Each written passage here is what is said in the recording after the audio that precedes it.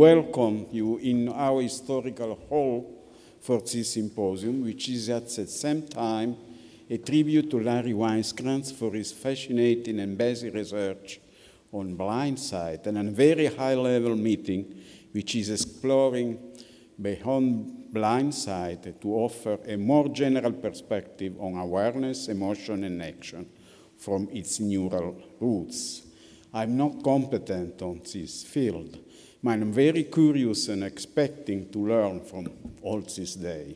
Some years ago, I was impressed by a paper by Tamietto and delle, both are here, on the neural basis of the non-conscious perception of emotional signals. And I hope to understand its developments today to update my very poor knowledge. As president of this Accademia delle Scienze di Torino, I like to tell you why I'm very especially pleased to guest this symposium.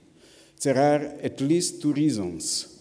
The first one is to show you the beauty of this palace and of this hall. And I have two slides to show you. The first one is right in the building that is from the College of Nobles. This is all this building is built in. Here there is all the design, and the design of this College of Nobles originally owned by the Jesuit order to sold to the Savoy royal family in Piedmont in 1773. Originally owned by this order, but this was attributed, the design, to Guarino Guarini, a very well-known Italian architect who is living in the 17th century.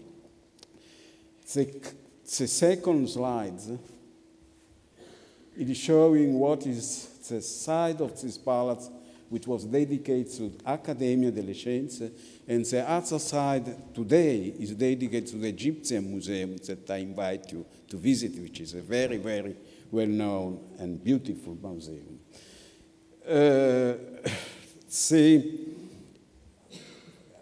Well, you will see it's a building, but it's only the original design. I mean, outside is you can see much better than on this design. But the Academy originated, and the next slide will show you, on this hall, but before showing this hall, I like to show you the illuminated illuministic private initiative by the three men represented here, you don't see very well, which are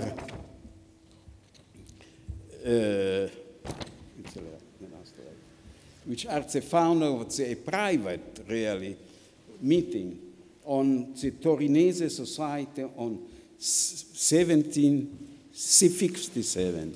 This was a very interesting meeting between three people. One is Lagrange, who is very well known. One is not Lagrange, but is another very nice person, I would say, that has the idea to collect people to help the government for suggestion of policy of research.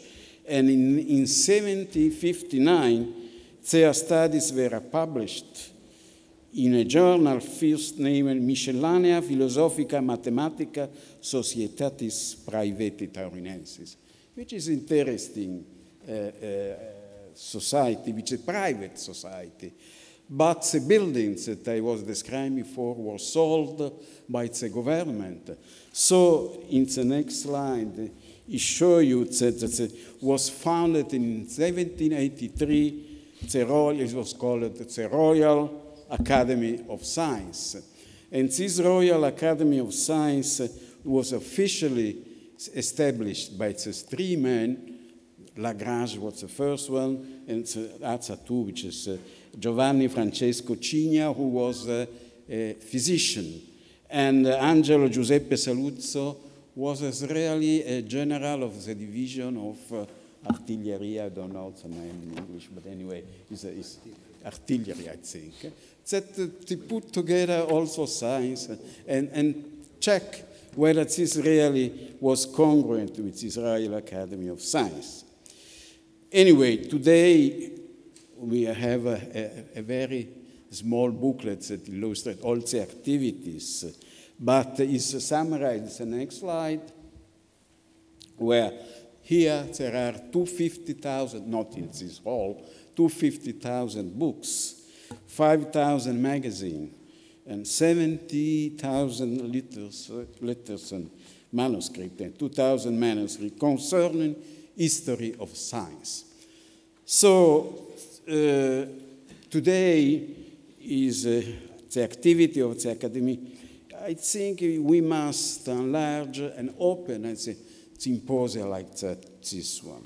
And the second reason why I'm especially pleased to get this symposium is institutional in a sense. When I was elected president of this academy, a few months ago actually, I stated that one of my ambition goals should have been trying to promote a better integration of the two classes of the associated, the class which is called of moral, historical, and philological sciences, and set of physical, mathematical, and natural science, including biology and medicine. I think that these topics dealt with in symposium are an exemplary in this perspective, or at least I hope so. And with this expectation, I wish a loving tribute to Dr. Weiskrantz and a very productive day for all of you. Thank you.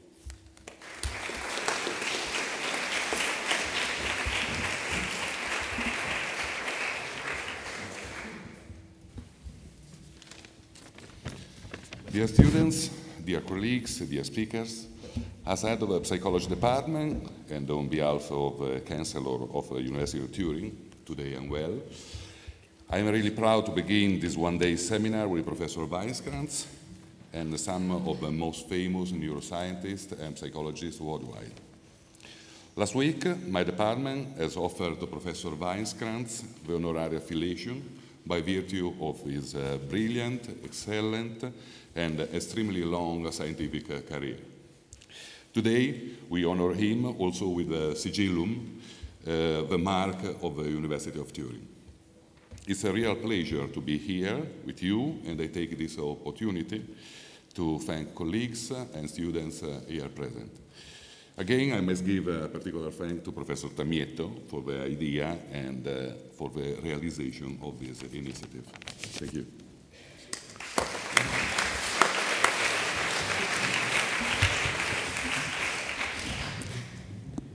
So, good morning to everybody. As a director of the Neuroscience Institute of Turin, the Interdepartment Center of Neuroscience, I really thank the organizer, Marco Tamietto, for organizing this wonderful meeting, and to Professor Weiskrantz to be here to celebrate his anniversary with us.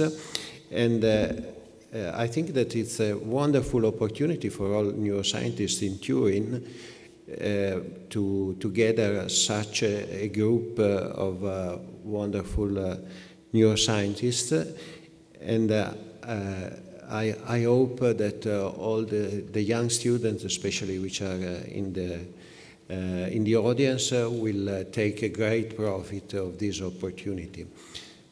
So thank you for coming, and congratulations for your amazing career and achievements. Thank you.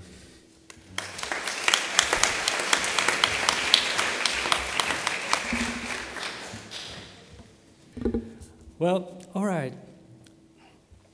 Science is a wonderful thing if one does not have to earn one's living at it.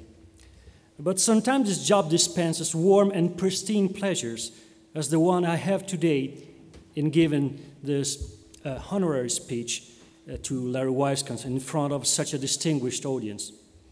It is customary, when introducing the recipient of a prize or award, to say that the person needs no introduction, or the reason for the award, no explanation. I must confess, I've been tempted to do so. This had granted me 3 or 4 more nights of good sleep, and had spared a few minutes of your time and attention now. But in the end, I made up my mind that the 2 honorary fellowships we are given today to Larry Weiskrantz will benefit from a slightly longer and more detailed motivation. This not to reiterate the obvious fact that Larry is universally recognized as one of the founding fathers of neuropsychology and system neuroscience, but because his career, scientific career, has been extraordinarily rich, distinguished, continual, and long. And while being so, Larry's discoveries and contributions have spanned across different topics and even disciplines. Hence, in a time where interdisciplinarity is often claimed, but rarely actually pursued, I believe that those who know of Larry for the vantage point of one discipline or topic do not necessarily know how influential he has been in others. Well, concerning length, you can have a look at the academic children of Larry listed in Neuro 3. Well, there is no way to see them all in a glance. You have to scroll to see them all. And the quality is as important as the quantity, as they are eminent scholars by now. As for the continuity, I will not dwell here on tedious bibliometric indexes of productivity, though I could do it longer than you can imagine, because a personal anecdote can be even more apt. In March 2015, after a couple of weeks, I had moved to Oxford for a sabbatical year. Larry asked me whether I was interested in joining him on a new collaborative project. Of course, I accepted enthusiastically, figuring out it must have been something on vision along the lines he pursued in the last decades. Instead, it was a project on the auditory system, but more precisely on subjects experiencing tinnitus. He had an original theoretical view that having tinnitus is an auditory equivalent of having a phantom limb, an empirical test relating the tonotopic profile of hearing loss with the frequency of experienced tinnitus, and had already established contacts with a center where to recruit patients. Well, nothing surprising for those who know Larry, who at the time was only 89 years young. Concerning the richness of Larry's scientific inquiry, I would like to focus briefly on 3 discoveries and their impact, all topics that will be more detailed and covered in the symposium of today. The first one was reported in Larry's PhD thesis, which Larry got in 1953 at Harvard under the supervision of Carl Pribram, and the results were then published in 1956, as you can see. Studying amygdala lesions in monkeys, he discovered that the effects of amygdalectomy is to make it difficult for reinforcing stimuli, whether positive or negative, to become established or to be recognized as such. In other words, Larry Weiskrantz first demonstrated that the famous Clover and Bussy syndrome could be produced by a damage restricted to the amygdala. Following this early study, amygdala lesions in humans and animals revealed a strong conservation of functions across disciplines and across species. And it's nowadays virtually impossible to mention emotions without referring to the amygdala and vice versa. A simple search in the web of science crossing these 2 words returns more than 80,000 papers. Well, not a bad start for a young scientist, and not for the amygdala too. The second major discovery was in the domain of memory. Amnesic patients cannot remember even important events from one minute to the next. More than 40 years ago, Larry and Elizabeth Warrington devised an ingenious procedure to test retention indirectly, now known by every psychologist as priming. Using this priming technique, they were able to show that patients could indeed learn and retain new information for days and even months, but without consciously remembering that this learning actually took place. The ability was still there, but it was out of mind. of the patients, to use the fortunate title of one book by Beat Gelder. Results have literally changed contemporary views of memory system and were so surprising and counterintuitive to be vigorously challenged. It took several years to go beyond the initial skepticism, but now evidence of retention by priming or classical conditioning in amnesia is something of an industry, and acceptance appears universal. Last, but certainly not least, blind sight, of course. It was out of animal research that the story began, when in the 1960s, Larry was studying the effects of visual cortex deprivation in the monkey Helen at Cambridge, helped by Nick Humphrey, who was his PhD student at the time and recipient of the Mind and Brain Prize last year here in Turin. When a patient with surgical removal of V1 came to his attention, the now famous patient DB, Larry was set about using with him the same approach previously used with monkeys. In fact, the patient was not asked to give verbal reports on his conscious perception, but to act toward the stimuli or perform forced choice responding between alternatives.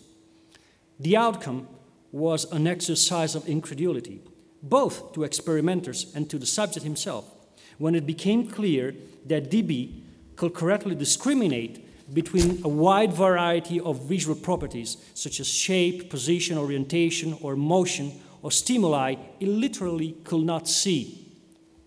The term blind sight was introduced in 1973 as a light-hearted title for a seminar in Oxford. It has come to enjoy sufficient usage to find its way on the Oxford Concise Dictionary, and Helen has also its independent entry in the Oxford Companion of Consciousness. Blind sight discovery has elucidated the extent of visual abilities remaining after loss of V1. But it did much more than this. Blind sight offered an unprecedented opportunity to combine human and animal research, to bring neuroanatomy, physiology, and psychology closer to one another, and has inspired countless works on philosophy of mind and consciousness. Well, incidentally, blind sight has also fascinated generations of students all over the world, including one student of psychology in this university. I made him wish to become a scientist one day, but this is another story for which Larry carries no direct responsibility. For his inspired and imaginative leadership, Larry received countless honors and awards. Just to mention some of the most prestigious, Larry is a member of the National Academy of Sciences of the United States, Fellow of the Royal Society, Haglin Jackson Medalist from the Royal Society of Medicine, William James Fellow of the Academies of the American Psychological Society, Honorary Doctorate at Tilburg University, and many, many more. All this should make clear enough why Larry will be nominated Honorary Fellow of the Neuroscience Institute of Turin in a few minutes, as soon as shut up. But Larry will be also nominated Fellow of the Department of Psychology. The reasons above count for this fellowship as well, of course, but there is an additional one. Despite his outstanding contribution to neuroscience, Larry remains indeed first and foremost a psychologist. And as such, he has always defended and purported the leading role of psychology in the study of the mind and its neural basis, albeit in a collaborative enterprise with neighboring disciplines. With his own words, psychological phenomena are the ultimate object of explanation. The explanation of something does not eliminate that something. Psychology sets not only the limits, but the actual directions along which inquiries from other disciplines should proceed. To those purporting that his discoveries have supported a reductionist approach to mental functions in terms of neural operation, Larry simply replied that we do not reduce to their domain. They must elevate themselves to ours. And we must elevate ourselves to embrace their contributions and their interests. Mutual interaction and mutual elevation, not reduction, are the ideals I seek. Larry has always been curious and open toward new methodological or conceptual advancements, but never prone to the fashion of the moment. So in the 80s, the golden period of cognitive sciences, he was critical about the disregard for the properties of the real nervous system and those easily seduced by the conceptual nervous system, and claimed that an abstract theory can make correct prediction but still be fundamentally wrong. There is an easy assumption that hardware can be ignored, but the distinction between hardware and software is not categorical. Are Hubel and Wiesel orientation neurons soft or hardware? When not making scientific discoveries, Larry has enjoyed some relaxing social activities. For example, he established the Department of Experimental Psychology in Oxford, which was previously an institute, and then headed it for 25 years, from 67 to 93. He was the founding president of the European Brain and Behavioral Society, and here all the words count. It was a European society, not British or Italian society. And it was not only brain, but it was brain and behavior to come together, people interested in both sides. He was honorary president of the European Society for Philosophy and Psychology and founding president of the Association for the Scientific Study of Consciousness. So far, Weiskrantz, the scientist and academic. But some of us today have also the privilege to know Larry, the man, and enjoy his friendship. More than anything else, the words of those who work with him, almost invariably eminent scientists, can illustrate the point. From a random selection, Larry, to say that this essay could have not been written without your help will be a false and misleading understatement. You taught me virtually everything I know about brains and behaviors of monkeys and how to study them. It is only having left your laboratory that I have realized what a debt I owe to you and that the standards you set for us are far above conventional contemporary ones.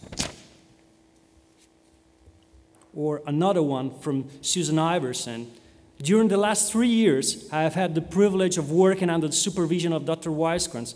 I cannot thank Dr. Weiskrantz for all that he has done for me. I came to physiological psychology from another subject, and he patiently guided me into this new field. At all stages of my research, his advice and criticisms have been invaluable, and I have gained immeasurably from his wisdom of experience. As for me, I can tell you I spent my first wedding anniversary with Larry, Bea, and de Gelder, and patient DB, in addition to my wife, of course, who were in Turin for testing sessions.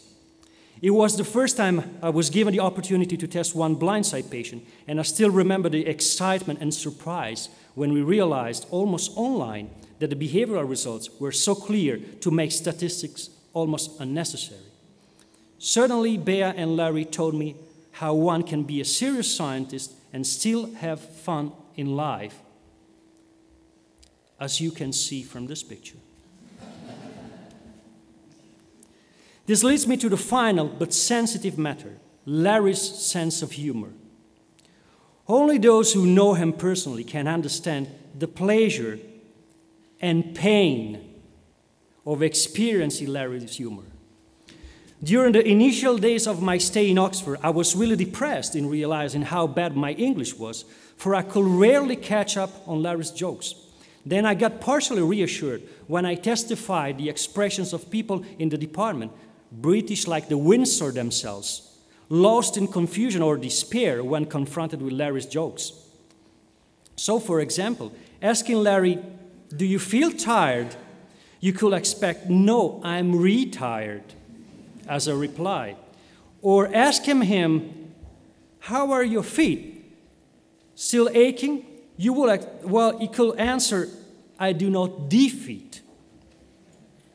In one occasion, his PC was uploading a web page and there was the typical icon with the subscript browsing. I can testify it took too long for him, so he called IT people to ask whether they could change the subscript from browsing to drowsing. But my favorite one occurred while we were walking and talking together at the university parks. I saw a beautiful giant red tree, of which I knew the name in Italian, because I have one in my garden. I innocently asked Larry, what's the English name for that tree that in Italian is called faggio? He replied, that is a beech. And you know, sometimes beaches have songs, especially those at the university parks. It took me 2 hours of search on Google to understand the joke. But I can tell you that it lays in subtle pronunciation differences between bitch and beach, and their different spellings, and their very different meanings. Up to you now to discover. Before concluding my speech, I would like to do 2 more things. First, I would like to deeply thank all the speakers of today for being here despite a very busy agenda. This is a unique day for the neuroscience and psychology in Turin, and we really appreciate that. Thank you very much. Second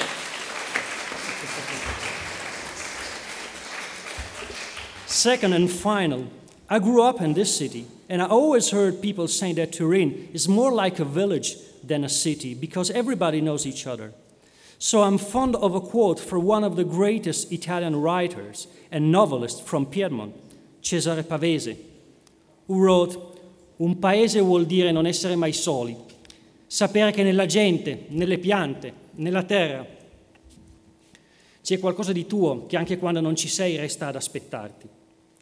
By giving to Larry Weiskrantz the honorary fellowships, we're also telling him that there is something of him in our university from now on, and that when he will be back in Oxford, we will be waiting to welcome him again next time.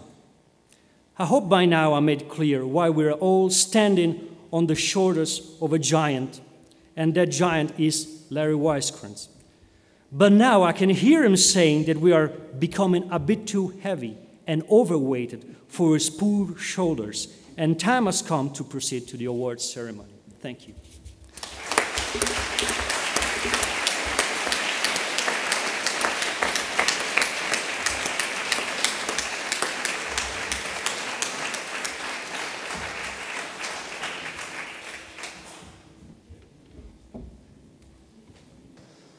Well, the title of this talk, according to Marco, is the first surprises before the others. And I can tell you this is a surprise. It's a very great honor to be in Torino and to receive such cherished awards.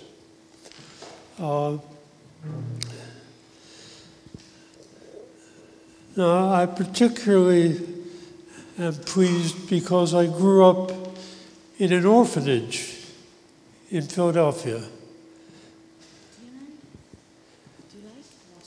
Do you want to? You want to stand up? Yeah. In any case. It's the chair of psychology.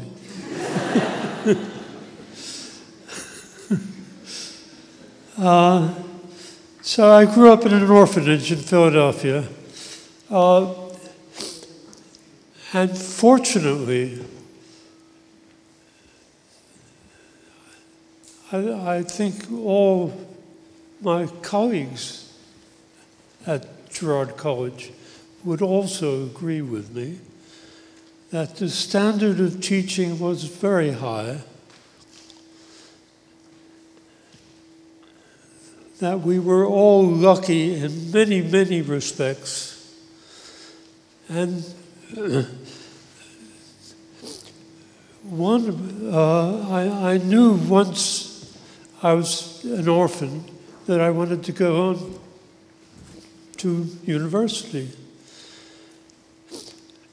And a small Quaker college outside of Philadelphia offered me a working scholarship. That is, I had to wait on tables and gradually work my way up until I became the assistant of the assistants of important people.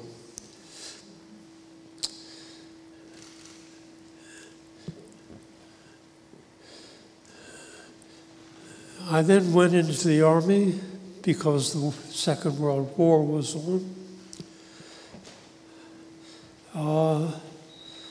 I won't bother you with all the details of that career. But when I returned to Swarthmore, I came upon another giant, namely Max Wertheimer. And his son told me about psychology. He was my roommate by chance. I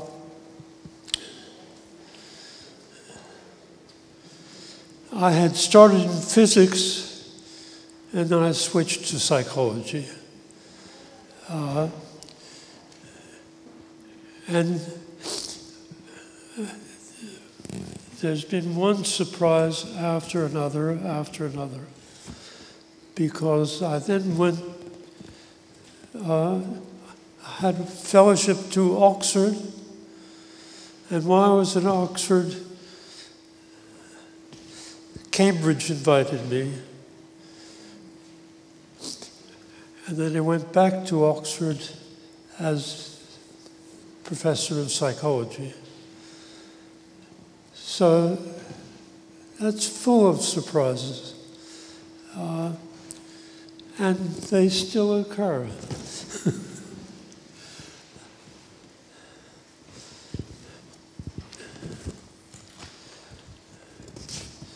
I think the moral of all this is choose your friends wisely, choose your location wisely, and good luck.